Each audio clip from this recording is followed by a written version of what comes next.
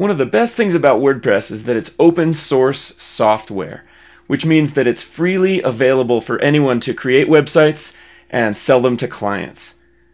All the tools you need for this course are also freely available, as long as you have a computer and internet access. Let's take a look. In this video, you'll learn a few different options for the tools needed to complete this course. You probably already have most of them, and the rest can be obtained easily, inexpensively, or for free. By the end, you'll have everything you need in one place to complete the course and create a WordPress website business of your own. First, you'll need a computer with internet access. This could be a Windows machine or a Mac, and while we'll be doing a lot of our website development offline using a local environment, you'll also need internet access. We will be using the World Wide Web to download the tools and resources needed to build a complete business, as well as to develop and present websites live on the internet. On your computer, you'll need a modern browser that delivers websites and connects to the internet using the latest protocols. I recommend having both Mozilla Firefox, as I'm showing here, and Google Chrome installed, as we will be using each with some of our specific tools.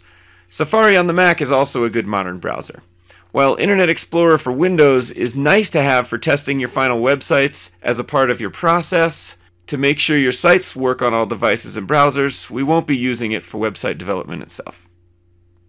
Your computer most likely has a text editor included in the operating system, like Notepad on Windows and TextEdit on the Mac. You can use these, but there are also some free code editors you can use that make it a little easier to read the files we'll be editing. These code editors use syntax highlighting and monitor code formatting for this purpose.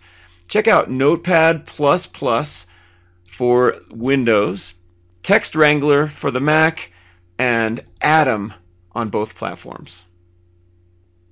FTP stands for File Transfer Protocol, and we'll use one of these programs to upload and download files from the internet.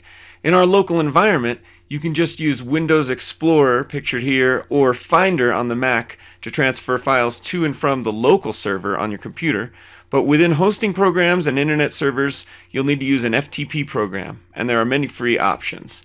I recommend FireFTP, which is an add-on for the Firefox browser, or FileZilla, a free program available for Windows or Mac. And finally, we'll need some way to optimize and format pictures, graphics, and all kinds of images for delivery on the web.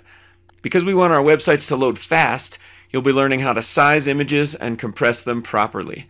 So you'll need an image editing program like Adobe Photoshop. I prefer Photoshop, but it does cost money. You can get it for $19.95 a month at this time.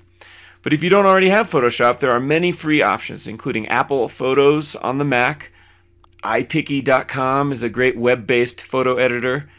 GIMP is a long-time free competitor to Adobe Photoshop. Google Photos, which used to be Google Picasa. Pixlr is another good one based on the web. Photor is a browser-based photo editor. And On1 Effects has a free version that is excellent.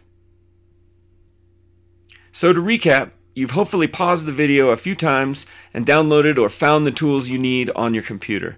If not, go ahead and review the info we've covered to get yourself set up and ready to create your website business. Next, we'll be delving deeper into the specifics of what you'll be learning in this course. We'll also go over some of the business tools you can use for managing invoices, taking payments, and keeping up with the latest in WordPress and the web design industry. See you there.